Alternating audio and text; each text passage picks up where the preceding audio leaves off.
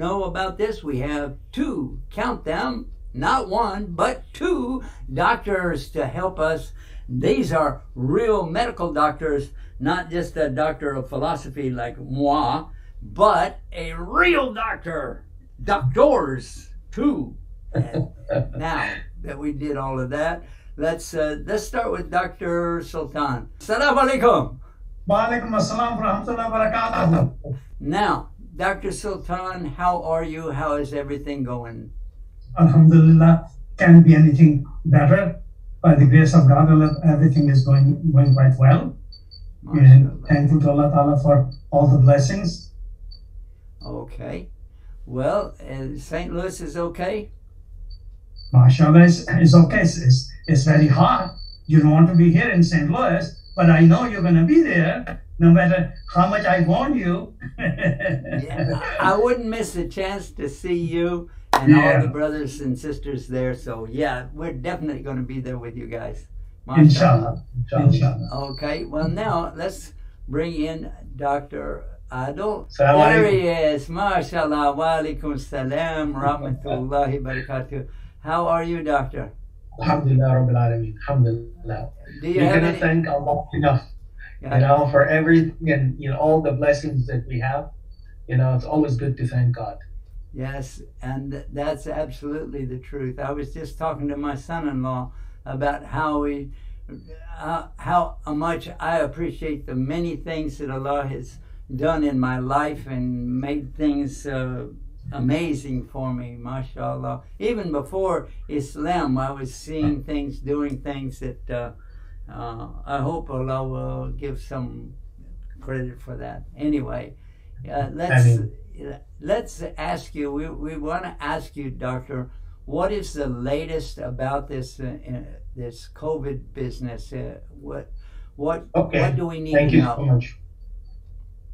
Couple of things that I believe that everybody should be aware of as you go and share with everybody. This is straight from the Wall Street Journal about the vaccines offer significant protection against COVID-19 Delta variant in the UK. Now, a lot of people don't know what Delta, Delta is in Egypt, but this is the new version of the coronavirus called Delta variant, and it's apparent in the UK, and it's, so far the data on it is get more contagious in terms of spreading and infectivity, but the vaccines that are operational, are showing significant protection, in the order of 70 to 90% range. So this is, there is a way that you cannot catch variants, and so many changes will go back to square one, which is what? Improve and enhance and strengthen the immune system. That will be long-term sustainability.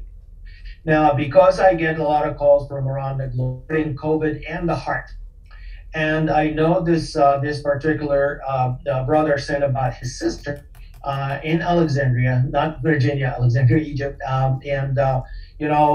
she had some chest pain after being tested with COVID, and now they did what's called the heart enzymes. This is important for everyone around the globe, and it was elevated. It's called troponin, and when that troponin is leaked from the heart and detected in the bloodstream, that indicates what we call myocardial injury or injury to the heart muscle. And that's how we diagnose heart attacks. But in COVID in particular, it comes due to different mechanisms. It's not due to the blockage of the coronary arteries. It is due to the small blood clots that comes in and maybe obstruct the small blood vessels in the branches, and that cause that minimal elevation of the troponin. Sometimes it can cause inflammation of the heart muscles called myocarditis. The bottom line is people should, properly consider now that we have technologies to detect and it's called CT angio or the heart scan. The heart scan can tell if there's blockages or not in the heart arteries without going into the invasive route, which is very costly and has very high risk of strokes and and damage to the blood vessels and so on, or in terms of tear. That we have this non-invasive technology, it's a CAT scan basically. You give the contrast in the vein, and then the machine will come and get those slices of the heart and reconstruct the image. So you'll have a nice way to look into the coronary arteries without actually going in. And it will tell you right then and there if there's blockages or not, because most of these cases are not related to blockages. And I know people get panicky and scared, and they go into, oh, I have a heart attack and this and that after recently being tested for COVID.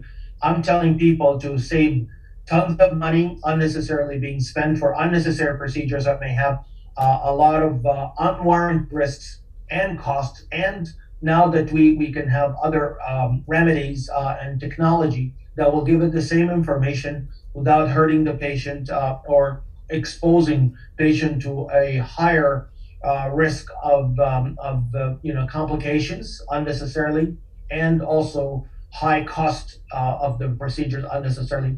This will be the way to go. And based on the involvement of the heart muscle itself, and if there's weakness or not, then we can adjust the therapy accordingly.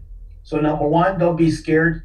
For everyone who has this, blood test about the heart enzymes and it's elevated in the setting of COVID, you have to interpret it in the right direction. And then, of course, a little therapy like a baby aspirin should be very helpful, but also do this heart scan will give a definitive answer to what's going on. Sometimes this leak of enzymes can be of a major concern. A lot of people, especially with the inflammation of the muscle of the heart, that can leak those enzymes in a small amount. But I believe the heart will heal after the initial infection, and most of the cases improve. Some of them linger longer than others, but I wanted to really point out this to people so people don't panic and go into basically sell the barn and lose their shirt over this abnormal blood test that may or may not warrant to have this. And it could be simple non-invasive way to find out exactly what's happening in the heart arteries and the muscle, and address that accordingly, and save all the high risk complications and also the high cost involved. MashaAllah. Doctor, are you at the hospital now? No, I'm not at the hospital. But I wanted to share this with everyone because I'm getting all these frantic phone calls and people from all over actually, about what does this mean? What we should do about it? What we have to go and get intensive care unit, for instance, and so on, and they feel fine. And they're walkie-talkie. There is no really, anything that would warrant that. So I tell people, take a deep breath, relax, no need for an anxiety unnecessarily. And this is one way that we can find the information in a nice way, non-invasively. And then because there's also economic devastation that comes with all this huge cost for, these tests. And now that we can get the information with this new technology and save tons of money, and also have non-invasive, so much less risks compared to the invasive route, that will really do a great service to people. All right. Yeah, I was wondering, I had some question. I was wondering that our government has been very gracious to provide us with the free vaccination. And I was wondering if it will cover the expenses associated with complications associated with COVID, or just COVID vaccine is free and the rest is on you. This is really, when you look at longer haulers, especially whether it's mental whether it's physical, this is part of it. The fogging of the brain, the shortness of breath, the chest pain, that could be part of it due to this inflammation of the muscle of the heart, or weakness of the muscle of the heart that comes from direct attack from the coronavirus on the heart muscle. All these things could last for a while. Renal kidney could be involved with kidney failure. There's not a single organ could be basically freed from getting damaged by coronavirus. I believe that there's a certain category of people that need help, especially with the cost and the care that lingers for a long time. And we know, unless and until you build the immune system, and make it strong, the people can get reinfection and more devastation and more complication, and it's just going to be a vicious cycle. Yeah, see that I understand. But what I'm saying is, vaccination is free, but the complication associated with vaccine, for example, the patient comes with high troponin. Who's going to pay for that? Patient have to pay, or if the physician decides to do some additional tests like CT heart and stuff like that, will it be on the patient, or will it be if they have insurance should pick it up. If they don't, they have to pay out of pocket. That's the name of the game, as you know, all across the board, regardless, COVID or non-COVID. But I'm only trying to educate the public and educate people about this, option. Especially if people, you have to go to the ICU and this and that, and then every day, how much it costs. And people go and borrow money to go and have these things, thinking that this is the only way to go. Well, you know what? Now there is another choice that is safer and cheaper, and can get the same information. And this information then will help to basically tailor the therapy to each and every one. If they have and ended up with congestive heart failure because of the heart muscle got weakened, or have cardiomyopathy from coronavirus, then you can adjust that. If it's going to be long-term inflammation, then start the harmful anti-inflammatory, like we discussed, turmeric and black seed and so on, because and build up the immunity, because there is nothing else out there. People should not be treated with steroids, because it will really make things worse for the patient, unless they have respiratory compromise and they're ICU on a ventilator and intubated and so on. So everything has to be really, really, really cautiously treated with guidelines, and it has to be specific, so that people don't get what they don't need and end up with added side effects on top of the coronavirus. Very good. Thank you. I hope I answered your question. Yes, you did. And that's why I wanted to bring up the point. You can get it thing for free, but the rest is on you. So I just wanted to bring that. There's no free lunches anymore, as you know. Exactly. So that's a correction. I'm sure the chef knows about it. No free lunches anymore. Yeah. I was a vegetarian for about almost 2 years, and I made a lot of salads, and we didn't have much cooked food. We just were eating stuff that raw food, or is what they used to call it. I don't know what they call it now, but I tried that at like 60, I'm talking about 60 years ago. Yeah. And that was real strange back then. If somebody said, come on over, we're going to have bacon, lettuce, tomato sandwich, BLT, and we'd say, oh, I'm sorry, we don't eat meat. What? You don't eat meat? What? How do you live? You're going to die. But there are a lot of people on this planet that never had any meat in their life. The Hindu folks, a lot of them are very strict on their diet. They eliminate anything meat. And now there's people that don't want any kind of dairy product at all. They won't even drink milk or cheese. Now I'm going to ask them, how do you live? You know, now there's this new, I can't believe it, the new type of plant-based, chicken or beef. It's not really meat, but it's all plant-based, and it tastes very good and it's very healthy. My kids love it. They buy it all the time, and I don't know if you tried it or not. These new versions where you can just have, there's no meat in there whatsoever. It's all plant-based.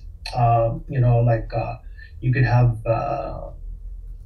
in the form of burgers. There's some of them are chicken, some of them they taste exactly like meat, but they're not beef. So plant-based.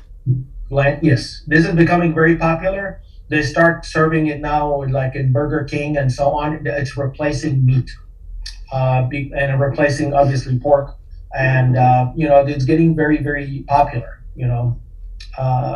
And you can tell the difference, and the taste, unless you know what's in the box when you cook it. It's very interesting. Good. Yes. Yeah, you brought up the subject of raw meat. Raw vegetables. That is very, very important concept. I'll tell you what the benefits of that are. The concept, you see, if the food was just vitamins and minerals, you could eat vitamin and minerals. You don't have to cook all the food and all the stuff, go through all the hassle.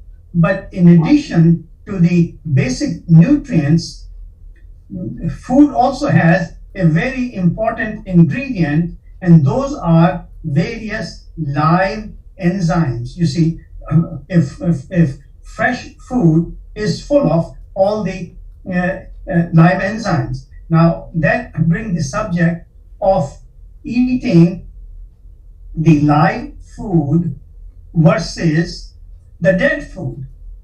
What's the difference between live food and dead food? I'll give you an example. Let's say you take an apple, okay? You squeeze it. It's not only vitamin minerals, but it also has a lot of enzymes in it. If you leave that on the table for 15 minutes, all the enzymes get destroyed by the process called oxidation. They get destroyed. So now you're left with just sugar and water, which doesn't have all that. We have a phone call. It's exciting. Okay. Yes. You have a call. Salam alaikum. Walaikum salam, Yusuf. How are you? Alhamdulillah. How are you, sister? I'm doing wonderful. Thank you so much for asking. I just had a question for the doctors. Oh, please go ahead. So, I recently had gastric bypass surgery, the Roux-en-Y, in December, and was taking all of the supposedly necessary vitamins that I need to take.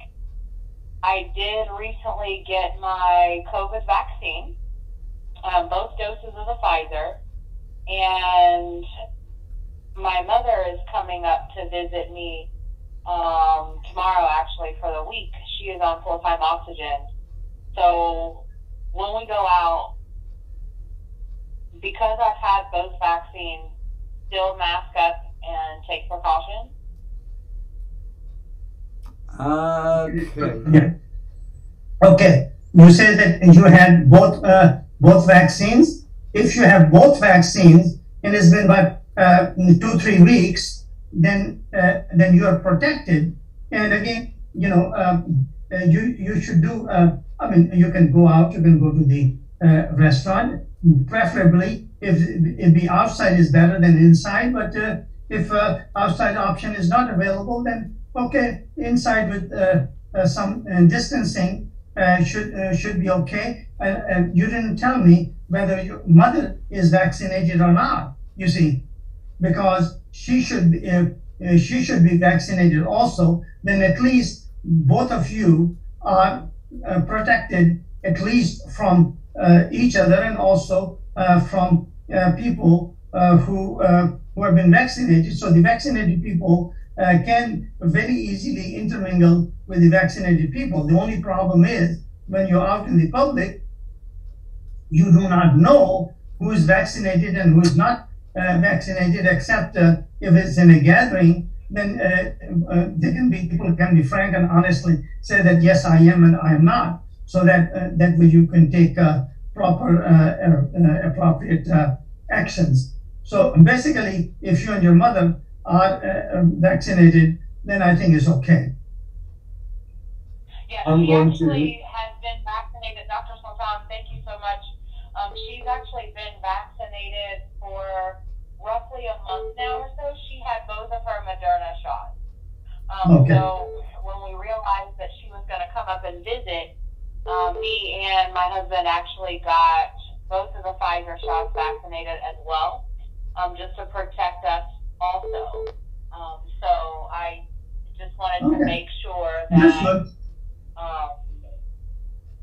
everything would be okay. All right, great, wonderful, wonderful. All right, I think we have another caller too, sister. If that's okay. Is there any other question you'd like to ask? No, thank you. Thank you guys so much for coming on Mondays and Tuesdays. We watch every single night. I'm super duper excited.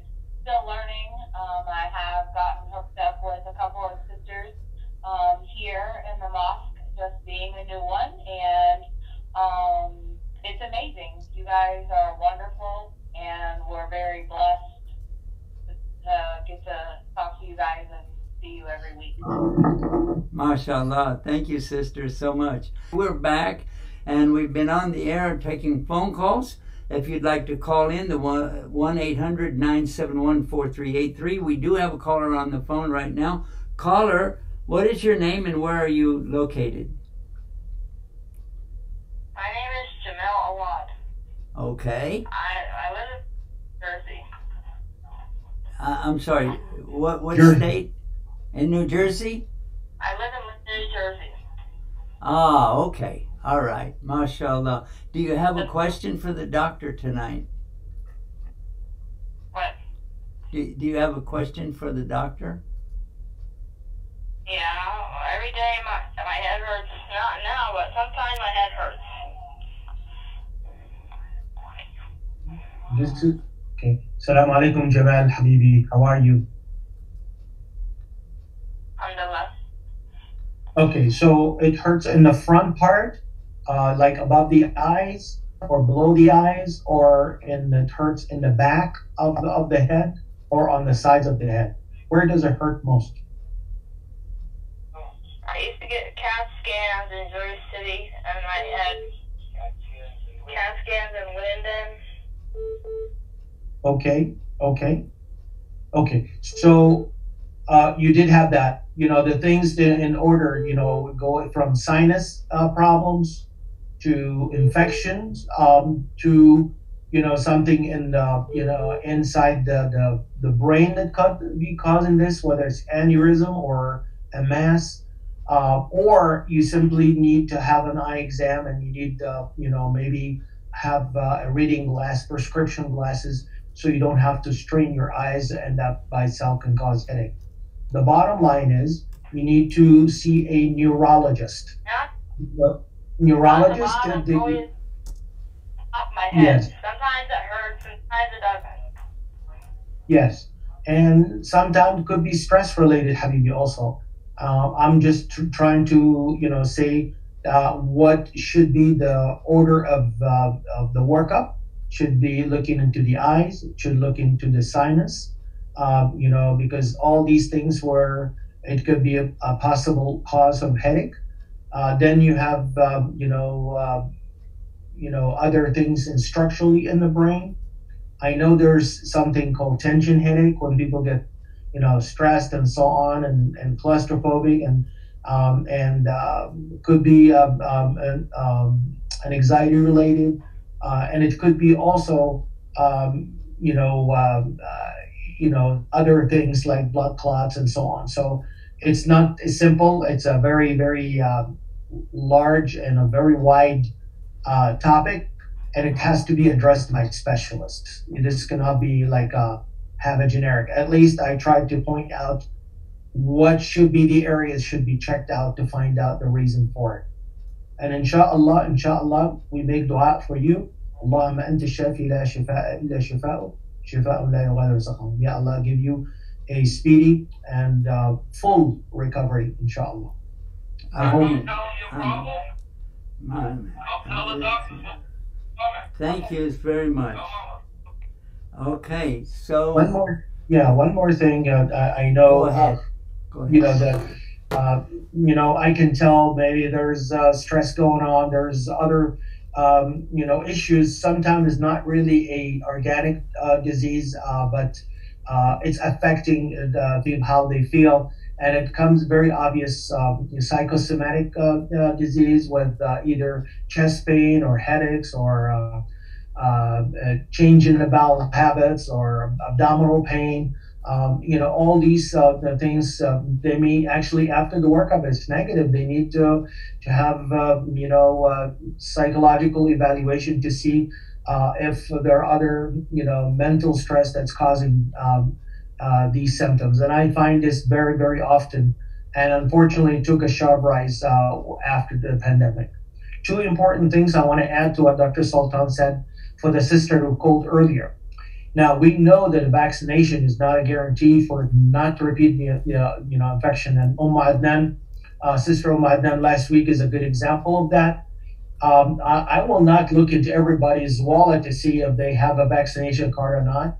I'm not going to look into the medical record of everybody, see if they have more than 100 diseases that's related to the weak immune system that we discussed the other day. And then more importantly, if they are in a situation where immune system by the medication for instance, on steroids or chemotherapy or anything like that.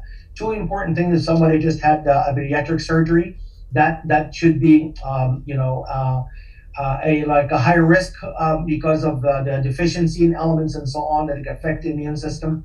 Although it's a good thing to have the vaccination, I would still be on the cautious side and have the mask on. And the same thing if the mom on oxygen, she may be on steroid therapy, very high likely to be on, and that's why I would prefer to have that just till we get all these facts checked. Having a vaccine by itself, it's okay, but it's not a guarantee. You have to look into the overall immune system status, and you have to look over into the medication list. You have to check into the diagnosis, the medical condition, whether it's related to immune system suppression or not. So it's not a simple thing. I took vaccination and I'm home free. One last thing that I wanted to say that this came out, and this is also have to do with Islam. Subhanallah, it's an association with eating speed and classical heart risk factors. So I know in New York City, everybody's busy. So on the streets, they have this, having the computer in one hand and having a sandwich. And while walking and biting, they may talk on the phone or whatever. But they found that this lifestyle is really associated with increased risk of heart disease. And the best way to do it, like the sunnah, you sit down. You eat while you're sitting, not standing. And you drink while sitting, not standing. These are two important things that will have a beneficial effect. I thought initially only for the stomach and the GI tract, this way the water doesn't just go through you, and it will actually, give you, hydration and give you, because 80% of the body is water. But the people who drink while standing, it just goes through them.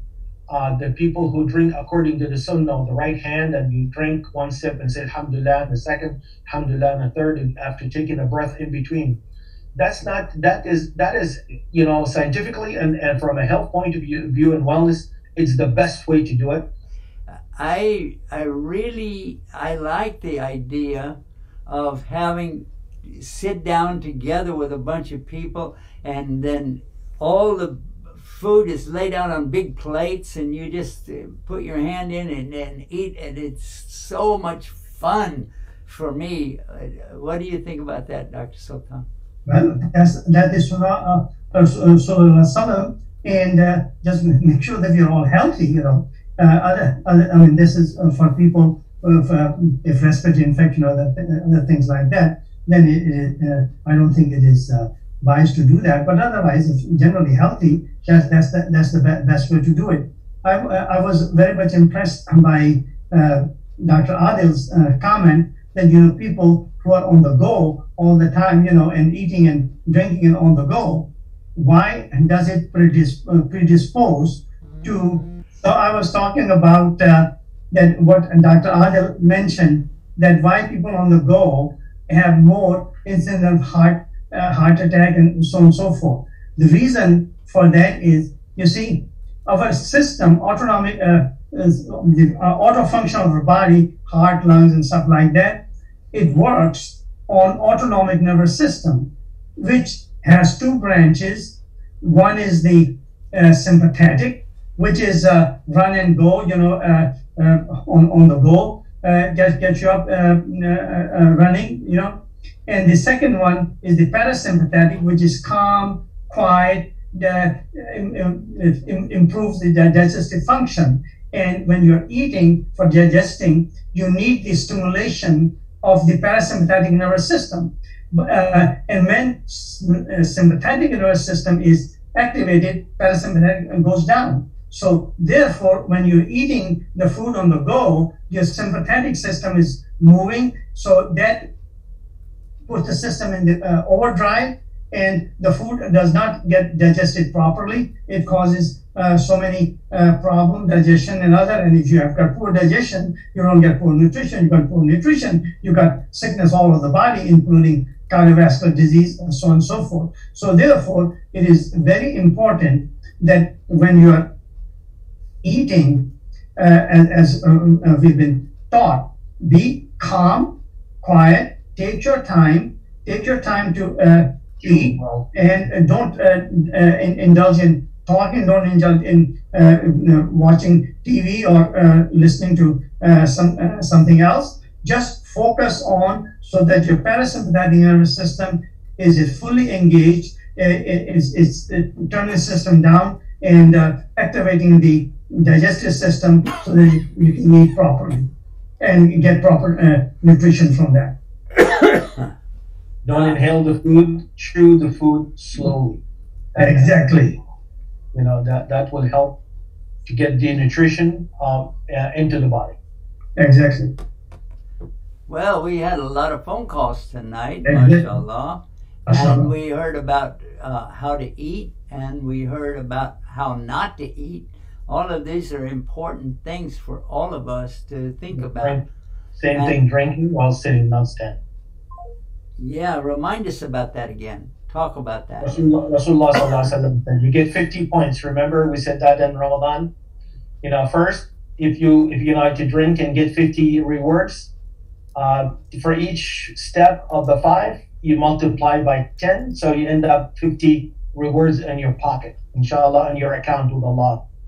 So, of good deeds. First, to sit down, that's 10. Number 2, use the water with the right hand, that's 20. Drink at 3 steps. You take a sip and pause for a breath. So you take Bismillah, and then take a breath. Second one, Bismillah, take a sip, and then take a breath. And the third, and then when you're done, say Alhamdulillah.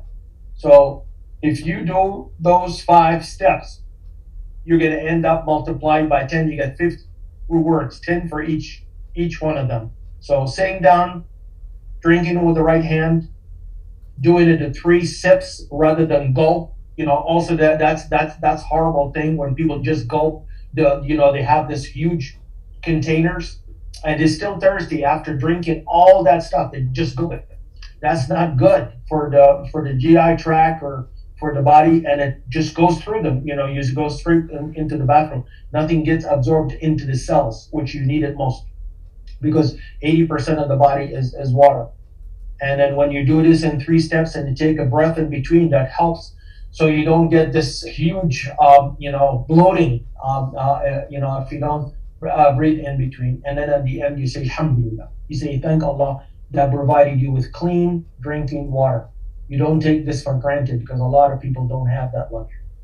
So alhamdulillah. Well, we have 6 sunnah of the drinking water on the, and I'm trying to figure out what it says. Let me see if I can see this. I'm going to have to pull it up a little bit. It says 6 sunnah of drinking water. Number 1, drink water with the right hand. Exactly, you said that. Drink water by sitting. You said that too. Start drinking water with saying Bismillah. Oh yeah, you said that. And see the water before drinking it. Oh, I didn't know about that. Did you know about that one? You have to look at the water before you drink it? Is that the sunnah? That I haven't, It makes sense. When you pour the water, it does make sense. All right. Yeah. Then the next one, it said that one is emphasized. So evidently they realized that all of us are going to say that. What the heck? See the water before you drink it. Drink water in 3 steps. Well, remind us the 3 steps you said again. I'm going to do it while 3 sips. Yeah. Yeah, 3 sips. It didn't say steps. Alhamdulillah. Sips. Yeah. Bismillah. Alhamdulillah. Take a breath. Bismillah. Do you have to say Bismillah each time? You can do one for the 3. You can do one for each. That's optional. But Bismillah, you have to do it at least once. And Alhamdulillah, at the you could do it in every step or at the end. Because you're really thanking Allah for this. What did you say at the end? Alhamdulillah. Yeah, that's the 6th one. It says it right there. By the way, you can say looking at it, well, it could be vodka, right? It looks exactly like water. But Allah hadik. Allah hadik. Allah hadik. And I'm not saying I have a headache. In 1981, I tried to get some water for suhoor in New York City, and somebody had it in the refrigerator. May Allah, forgive them. And then, subhanallah, I just took it without looking at it, and I just was so tired, and then it was fire in my mouth. It wasn't water. It looked like water, but it wasn't water. You said, oh my goodness, you said exactly what they highlighted on that list that we had. Look at it. Yeah, look at it. You said I didn't look at it. Yeah, you smell it. Now, and I'm just saying. They looked exactly the same. They looked exactly the same when I grabbed but then now you smell, then you can tell the difference. That's number 7. Number 7 is added. And number 8, taste it before you drink it. when you're like half asleep, 4 o'clock, and you just try to get some water for sahur. Yeah. And it was a long day. It was 18-hour days fast, subhanAllah.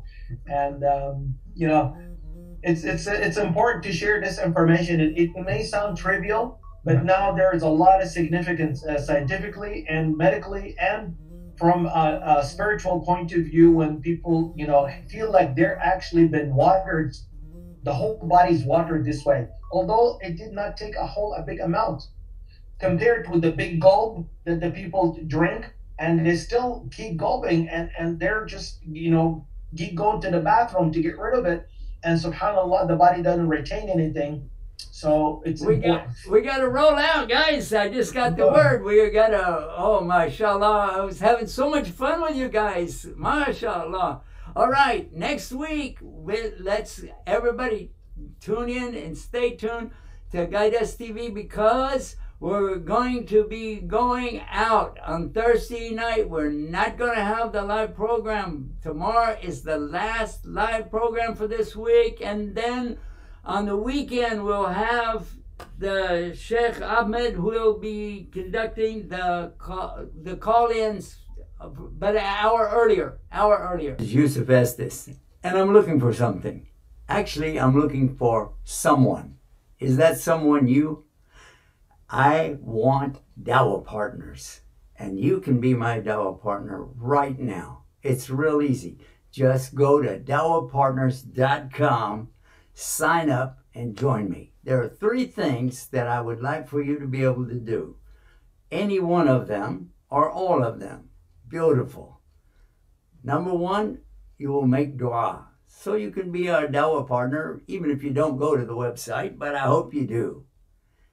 Number 2, share. Share this message and let other people know about becoming Dawa partners. And number 3, help us financially. Donate on a monthly basis, even if it's small. Allah loves the thing that you do regularly, even if it's small, more than the thing that you do that's really big, but you only do it once. Join me as a Dawa partner. Do it now. Click, click, click, click.